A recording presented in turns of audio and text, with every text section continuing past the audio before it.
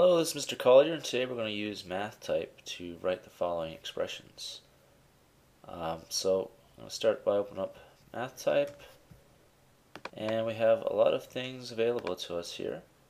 Now the first one here we have chi-squared, so we don't want to use just a capital X or anything. We want to use the actual chi symbol, which we can get over here. We have some Greek symbols, so you can select all your Greek symbols here. This one here looks like chi-squared.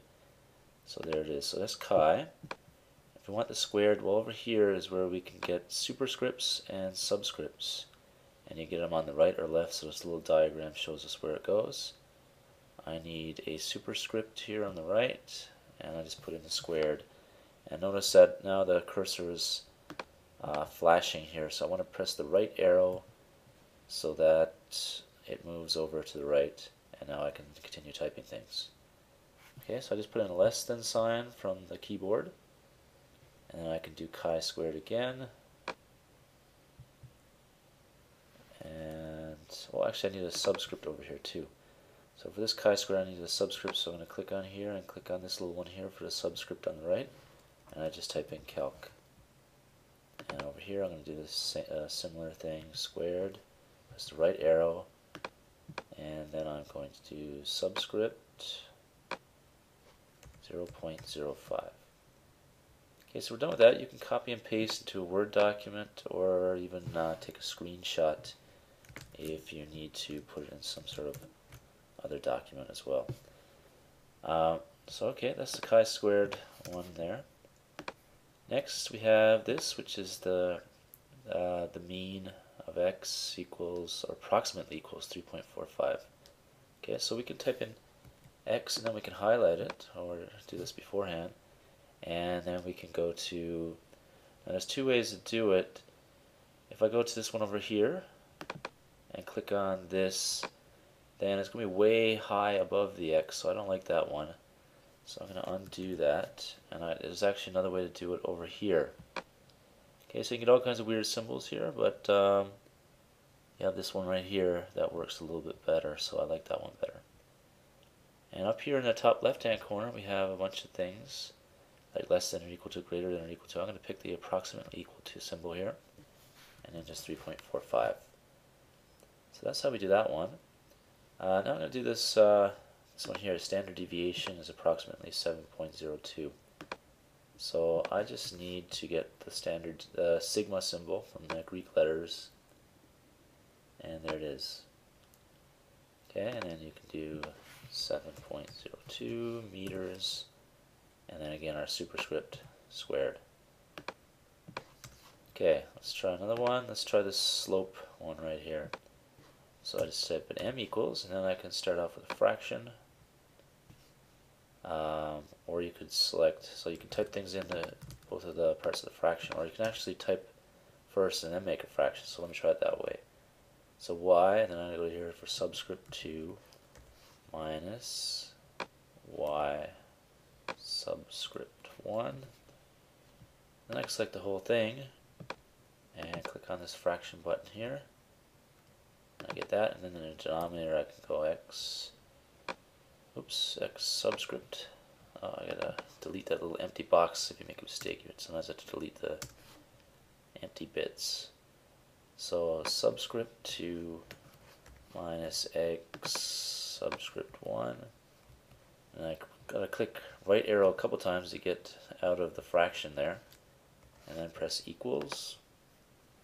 And then I'm going to do another fraction. 7 minus 4 out of 2 minus 3 equals 3 meters per second. So I just type in all those things on the keyboard. Okay, so let's try another one here. So let's do this chi-squared formula one here. So remember, chi is over here. Squared subscript calc. Press my right arrow equals. Now I need the summation symbol. There's a bunch of them here, so that you can put numbers on the top and the bottom um, if you want to, or I just want this regular one right here. And then I type in, now this is going to be a fraction, so I click the fraction button. And I need a bracket. Now I can type bracket on the keyboard, but often it's better to pick your brackets from up here, and they'll adjust to be the correct size. So I'm going to type F subscript not minus F subscript E, and all squared. So I can press right arrow to get outside the brackets, and superscript 2 there, and I click down to get down to the denominator, and I'll do F subscript E. So that's done. That's the chi-squared formula. Next, this correlation coefficient formula here. So R equals, and I'll make a fraction. And here you just need to capital S, and then the subscripts X, Y, and then click down arrow, capital S, subscript X, right arrow, capital S, subscript Y, and then we're done that one. Okay, so next one down below here. So we're going to, now it looks like a small s. Actually, I think that's supposed to be capital S, so let's put in capital S. Subscript Y, oops, and then click right and equals. And we just need to go up here for square roots. You can do cube roots and stuff here as well, but I'm going to click square root here. There's a fraction inside of there. Then I need the summation symbol. Oh, we have some things right here, look. Did not even see that, so you can use these sometimes as well. There's lots of things down here you can pick from. Anyway, we need the summation, so I'm going to go up here and click summation. Bracket, I'm going to use these brackets. Y minus Y, and I need the vinculum, the line above the Y. So I'm going to go up here, click on that one, and now be careful, I want to be outside the bracket. Right there is outside the bracket, and do the superscript 2, go down into the denominator and get in. Okay, so that one's done. And if I want to do the last one here, I just need to do subscript xy equals, and then